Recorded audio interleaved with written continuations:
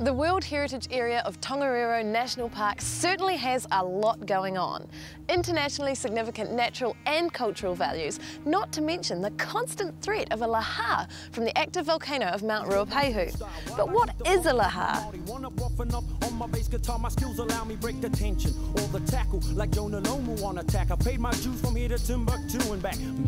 If I have my crew up in the house, it makes the difference. It is my preference. Revert to reference, crack the ill styles with my part two. To open up you in the meanwhile, I still pursue to inject you with my horriest intelligence. So intelligent, make way for the native of all back on your hill. I stop the sun up, just like my legendary prophet God like. Lahar is a volcanic mud flow, and it's an Indonesian word. And the situation we've got behind us on Ruapehu is we have a crater lake up there, as you know, and the vent of the volcano is under the lake.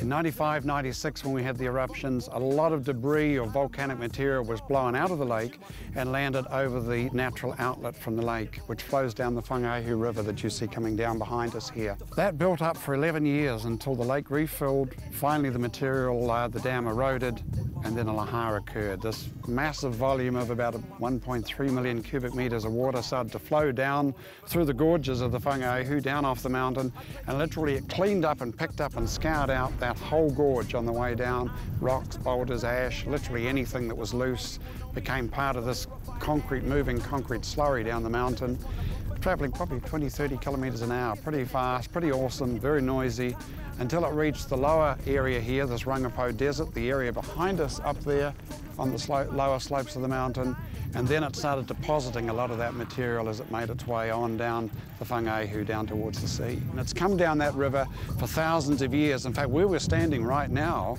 this area and all this area between here and Waiuru across the desert has been built up over thousands of years by countless hundreds, maybe thousands of lahar that have done just that. If you'd been here on the 18th of March, one would have been in the middle of the lahar because we're standing in the riverbed. But the other thing is, looking up behind us there's a very sharp bend in the river. The lahar came over the bank, took away the toilets. The toilets came down here over this riverbed, never to be seen again. And the same thing happened in 1945. The eruptions then blocked the outlets, and of course, tragically then, because we didn't have systems like this in place, the railway bridge was taken out by the lahar and 151 lives were lost.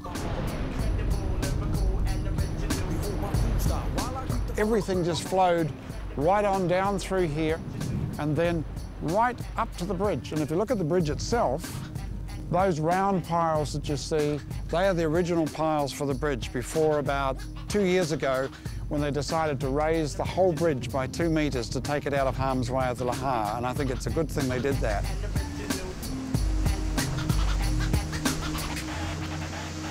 One of the wonderful things about living in New Zealand is its dynamic and ever-changing landscape. However, living near the fiery and unpredictable Mt Ruapehu means we've got to be prepared.